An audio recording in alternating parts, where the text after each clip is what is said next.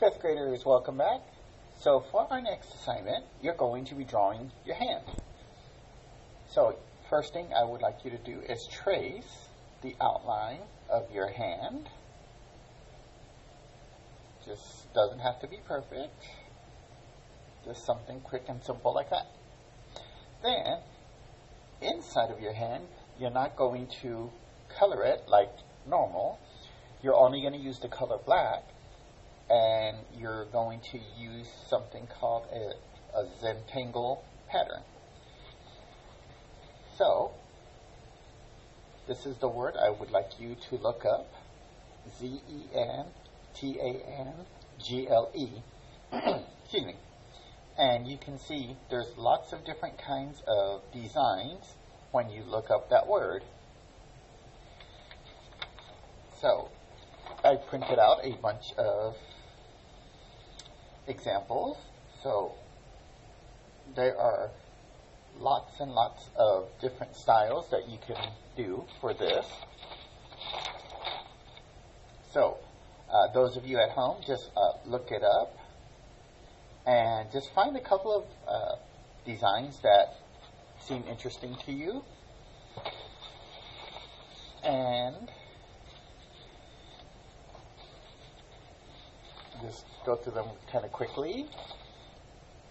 And there's like lots of different styles. Everybody should probably look a little bit different. So, what you're going to do, like we see here, at this hand right here, we have lots and lots of different designs inside of the hand. So we have these swirls, we have these zigzag lines. They even did pattern inside of their nails. This looks like there's a ring right there.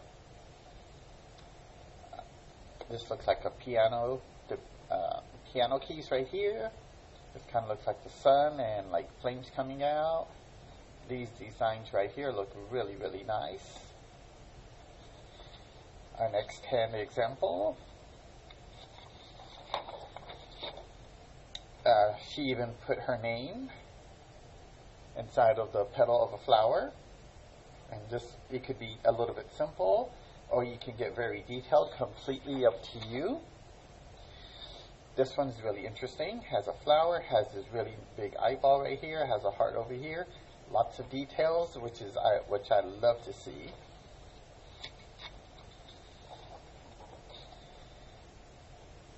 Another really good example.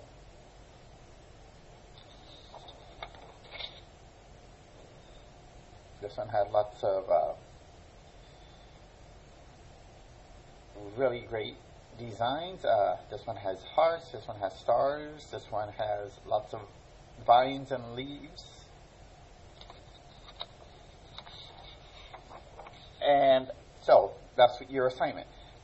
If you want to get a little bit more advanced, if you want to do something a little bit extra, like you get really inspired by this, some artists do that zentangle style, and instead of doing it just in their hands, they do animals as well, like this fish right here, this butterfly right here,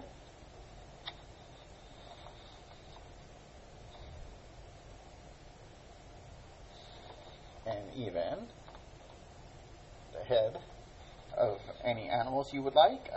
So if you get inspired and want to do a little bit extra, you can also look up what kind of different animals people have done. But again, those of you at home, please look up this word so you can get some different styles and designs and inspiration. So if you have any questions about this project, feel free to join one of my Zoom lessons and ask all the questions that you need to clarify anything. This is for a grade, so please make sure that you take a picture of your final product and turn it in. I can't wait to see what y'all come up with. Thanks for watching.